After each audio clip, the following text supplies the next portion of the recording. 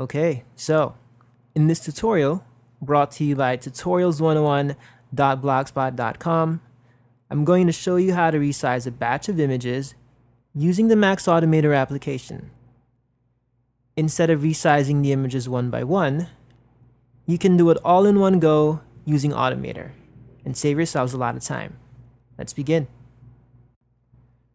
So I have a folder here on the desktop, and it's got a couple of images inside it. Let's go ahead and take a look. I'm going to click on this first image, and you'll see here in the information area that the image is 3456 by 2592 pixels in size. The rest of the images have the same size as well, and I'd like to shrink them down to maybe about 1/4 of the original size. So the first thing I need to do is select all the images. I already have the first one selected, so I'm just going to hold down the Shift key on my keyboard and click on this last image. And as you can see, the entire range of files have been selected.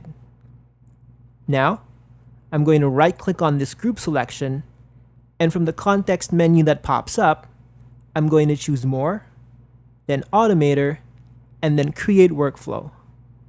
This brings up the Automator application.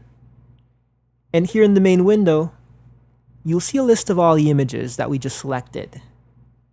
So now I'm just going to add the Scale Images task, which will allow me to change the size of the images. So you want to go here in the leftmost column and choose Photos. Once it's selected, you go to the middle column and scroll down until you find Scale Images, and then double-click on it in order to add the task to the workflow.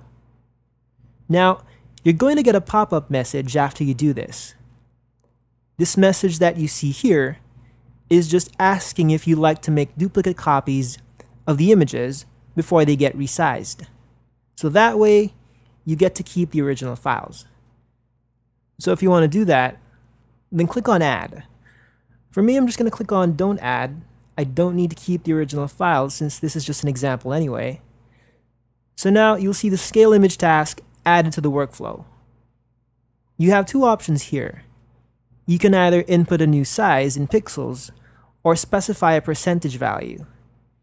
If you choose the 2 size option, then you just type in the new width value that you like the images to have.